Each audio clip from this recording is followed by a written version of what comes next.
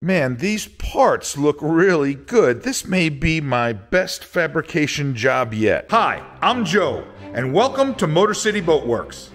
Let's get to work.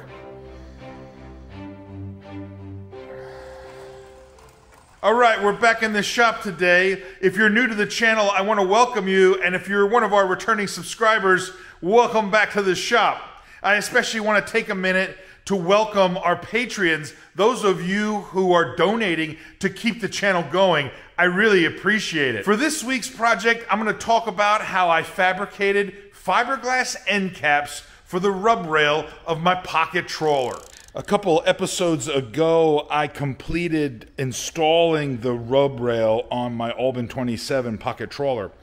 And if you remember, in the aft corners of the boat, instead of wrapping the rub rail around a 90-degree angle, I decided to cut the rub rail so that the two would kind of meet at a 90-degree. This seems to be the most vulnerable place on the Albin 27, insofar as the hull deck flange getting damaged. So it seemed like it would be a smart idea to have something a little more robust type of protection there at the corners, and of course it would also cover up where the rub rail was cut. My original plan was to use something like this.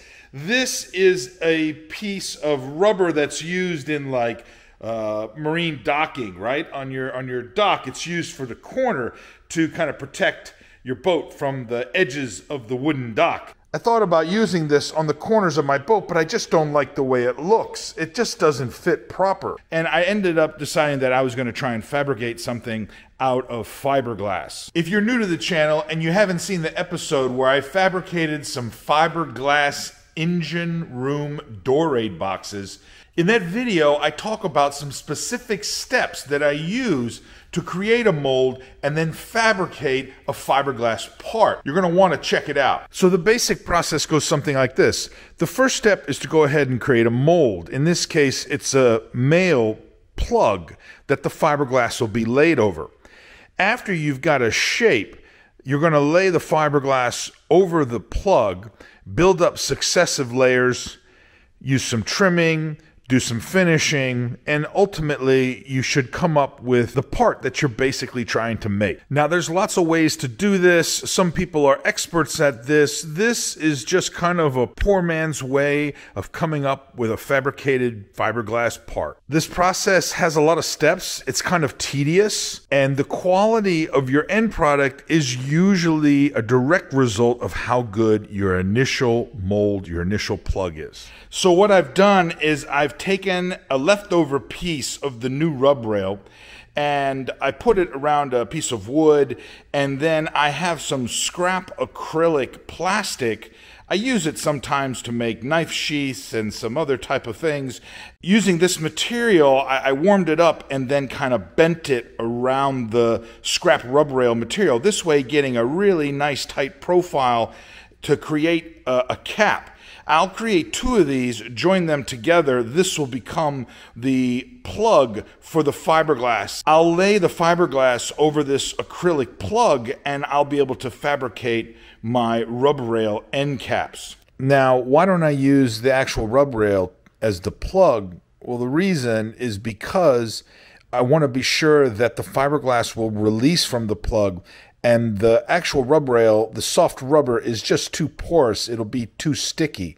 This acrylic makes an excellent slick surface once you apply releasing agent, and the fiberglass will come right off of it. Also, by thermal molding the acrylic, I'm able to kind of make the shape of what the cap will actually look like insofar as its cross-section diameter.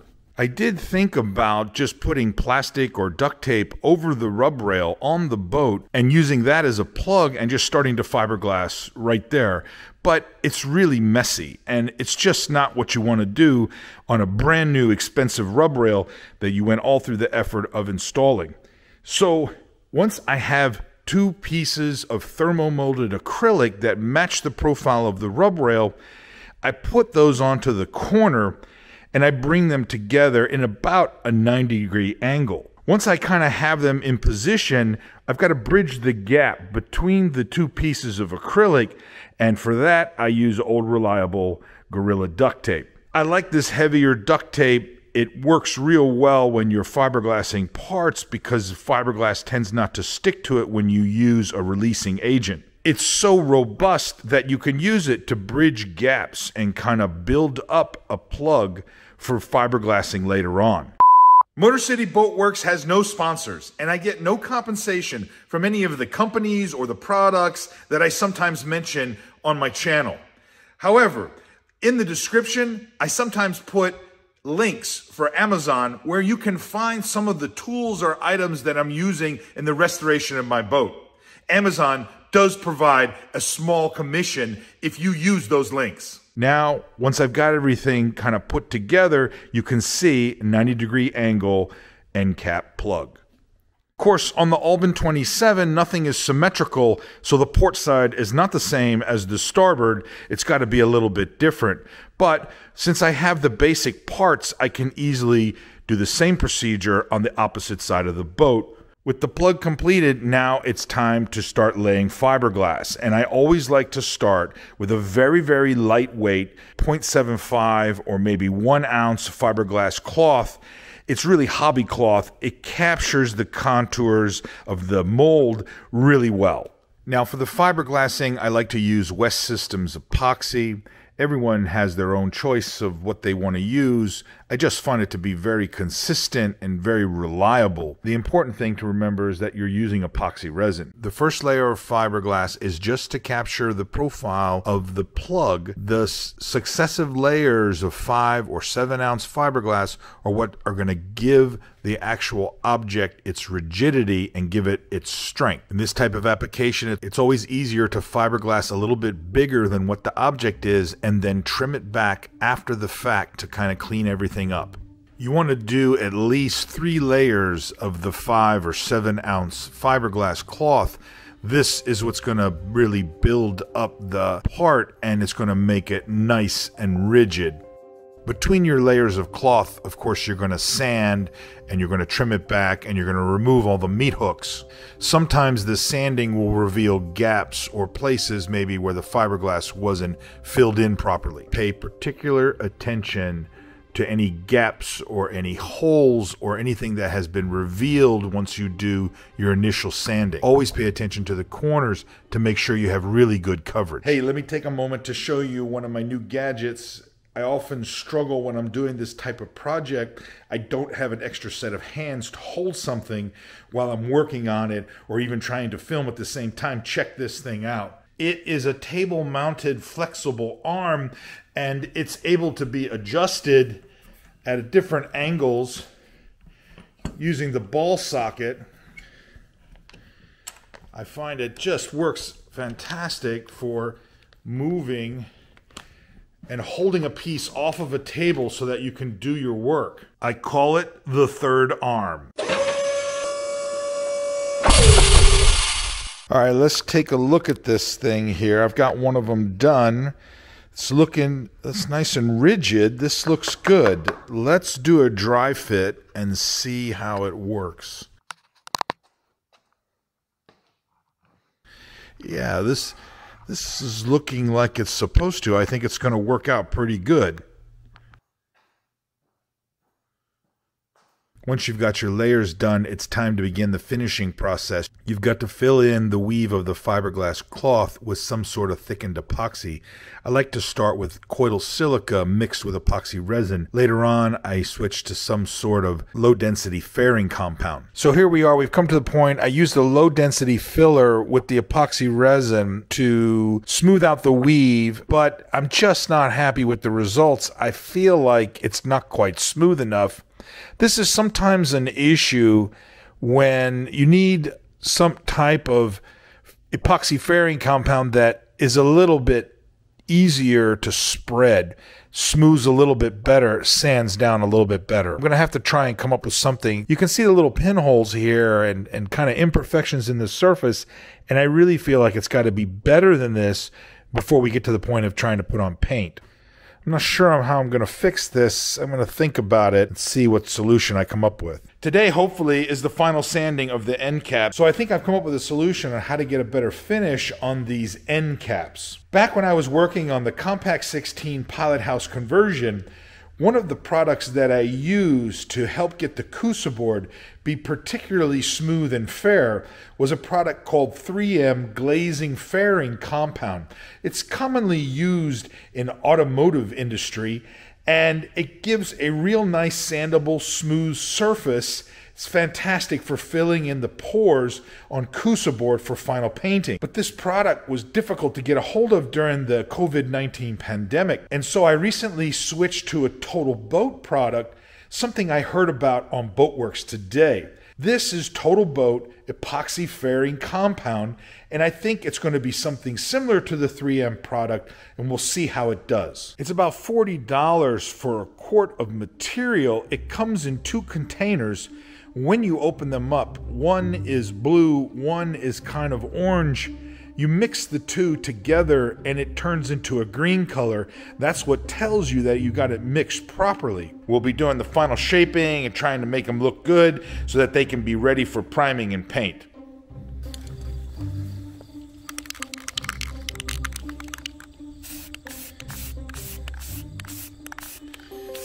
So we're getting to the end of these end caps here, and the finish is actually pretty good, but if you look closely, you can see that there is some scratch marks from sandpaper, and I think we're going to try and clean those up just a little bit and maybe apply one more coat of paint. I think it'll improve the way they look.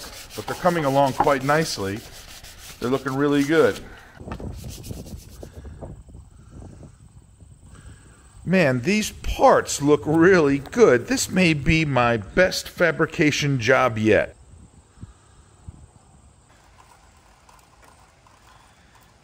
So what we're going to be doing today is we're going to try and attach this thing to the corner of the rub rail.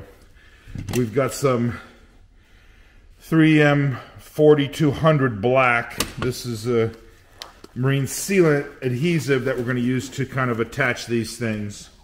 If you're enjoying this episode, would you do me a favor? Hit the like button and maybe leave a comment below. I invite you to subscribe. And if you really want to help out the channel, well, please consider leaving a donation on Patreon. This channel would not be possible without your support. Okay.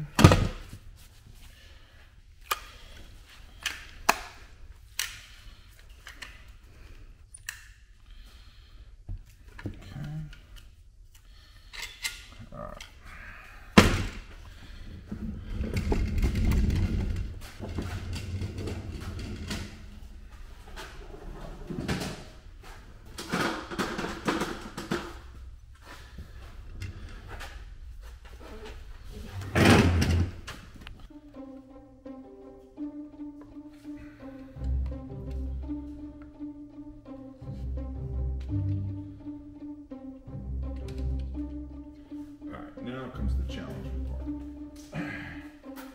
Because this is so tight on here, we gotta come up with a way to get it on there.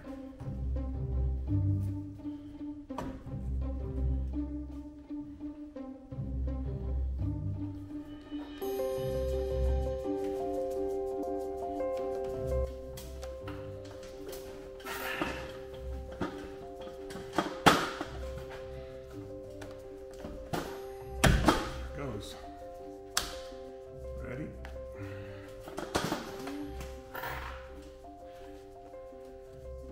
Oh, look at that. What do you think about that?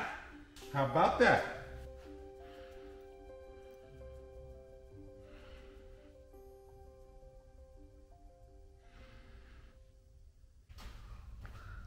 Ooh.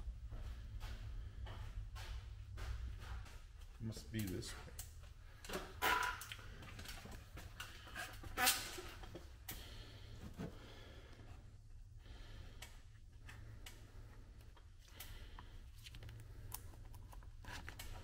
There we go.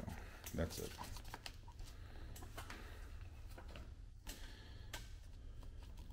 That's it. How's that look there? Good, yeah? Okay, this is it. So I had it on backwards.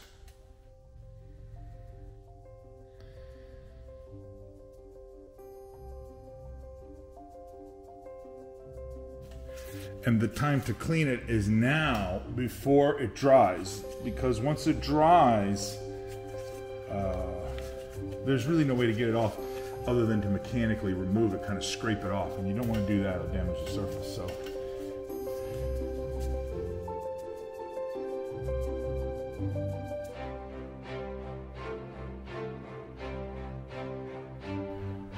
and that is what it looks like. I think it came out pretty good. I'm very, very happy with it. This might be one of the best fiberglass fabrication jobs I've done so far. Excellent. I gotta say, just a year ago, I probably would not have had the confidence to think that a project like this would have turned out as well as it did. This just goes to show that if you practice on successive projects and kind of work yourself up to your masterpiece, your skills can develop over time and you might really be pleased with the end result. We're going to say this one's done. Well, there you go. Another successful episode. Do me a favor. Be sure to tell a friend about MotorCity Boat Works. Go ahead and post my videos across social media. We've got to let people know about what we're doing here. Thanks for stopping by. We'll see you next time. Stay motivated. If you like these videos, please hit the subscribe button. These videos would not be possible without your support.